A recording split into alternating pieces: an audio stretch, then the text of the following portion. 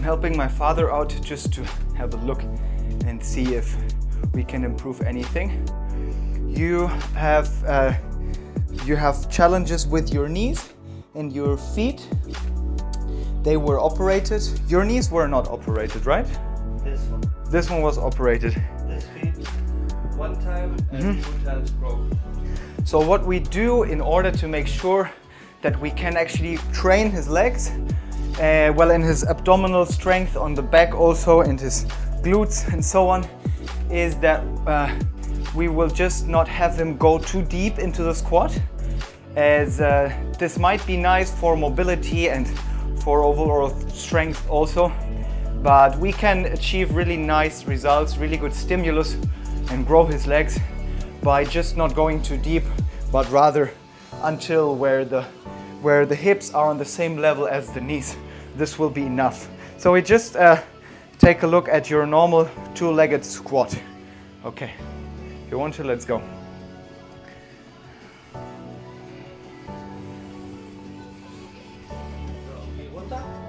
Uh-huh.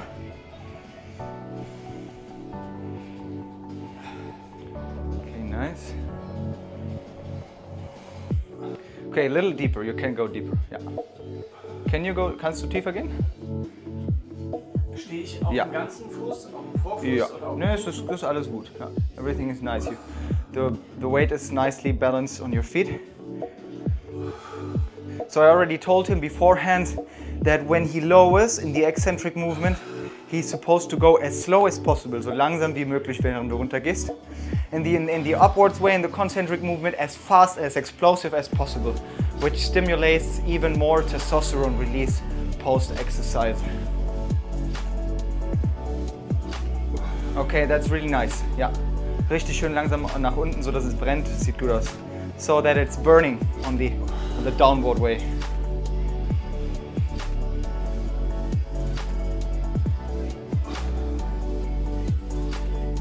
His legs are as apart as his shoulders. This is fine. Konzentrier dich mal auf einen Punkt hier unten, auf irgendeinen festen. The closer we look during an exercise, and the more fixed the point, the more actually the muscles start to contract well, because the contraction of the eyes to sharpen a closer picture is directly related through the nervous system to the contraction of the muscles also. So we would never fixate a point that is too far away. This would actually relax our muscle tissue. Is there any way I have to look on my breath, or? Inhale through the nose and exhale through the mouth, I would suggest. Well, there are different methods, but I prefer to inhale in the eccentric movement. In that case, when he goes down, inhale through the nose and exhale through the mouth. The last repetitions where he is actually not doing the whole range of motion, there is where you get the most hormonal benefits. A large release of hormones. Okay. Wenn du gleich noch ein bisschen kurz warten kannst. Okay, so you, my dear father, you just mentioned the same problem that many people have when they do the front squat with already sometimes quite heavy loads, such as the black band.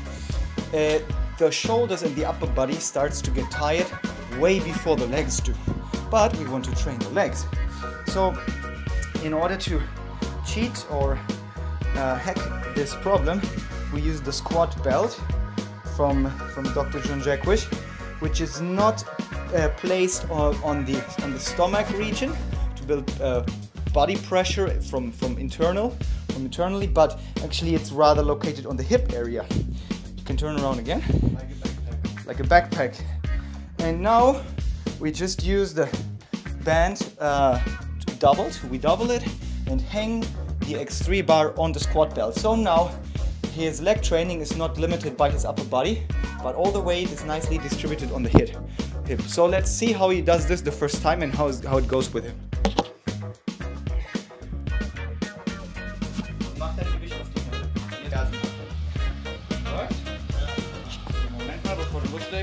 Focus on the point before you. Slow, slow, slow, slow, slow, slow. Especially when you go down. Go really slow.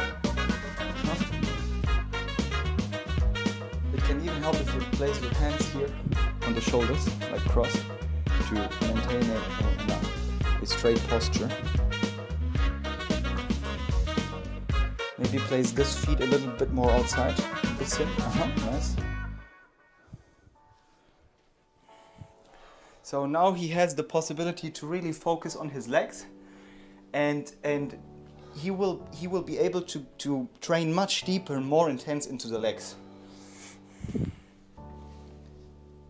So now we see that his right feet is hurting, so we would prefer to go down a band, to use a lighter band, because we don't want to stimulate any further injuries in his feet.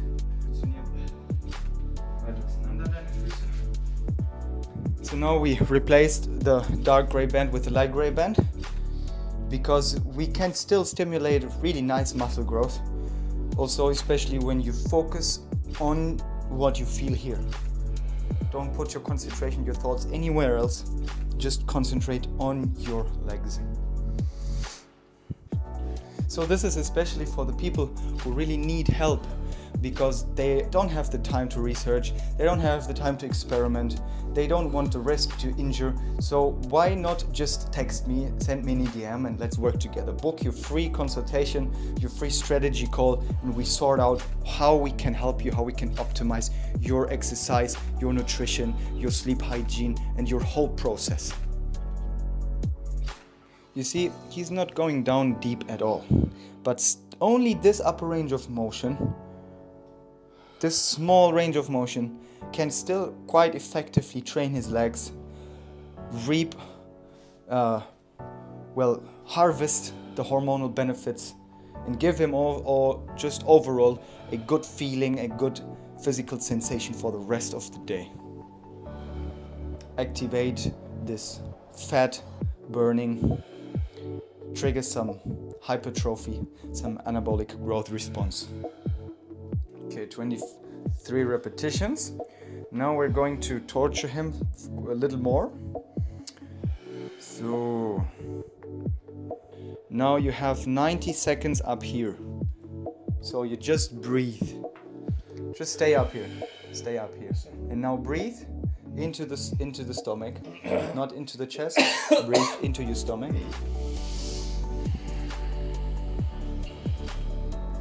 Inhale into the lower upper body, and you stay here for 60 seconds more.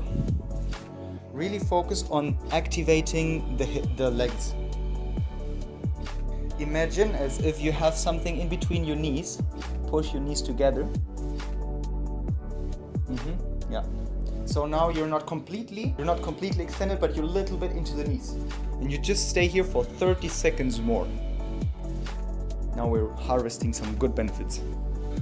25 seconds more. Feel how you're shivering? Yeah. This is what we want. Now his stabilizing muscle fibers are activated, they are firing, and they will sustainably activate really nice metabolic pathways in the following hours. 5 seconds. 3, 2, 1. Now come down slowly. Thank you very much.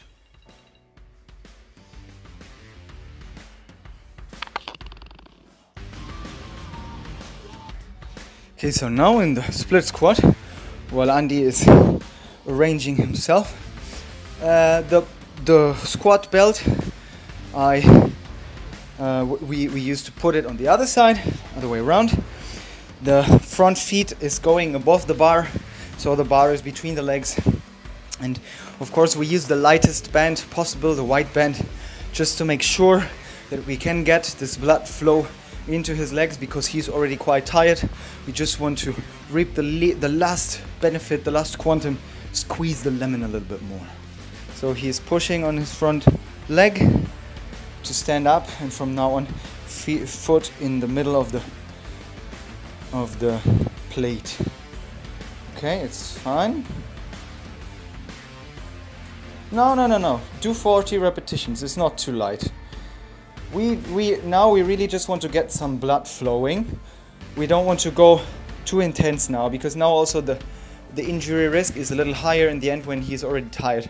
Some people might critique that the bar is not completely leveled, not completely horizontal, but that's actually can be a benefit, because now his abdominal area, his whole stabilization structure of his body, particularly the horizontal, the vertical and the diagonal abdominals on the front and the back, they have to make sure that his body is still level.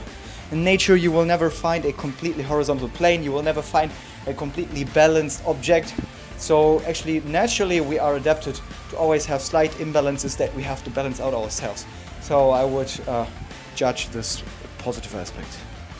Yeah, so of course his range of motion is not complete, it's not full, but this is, like I said, not necessary.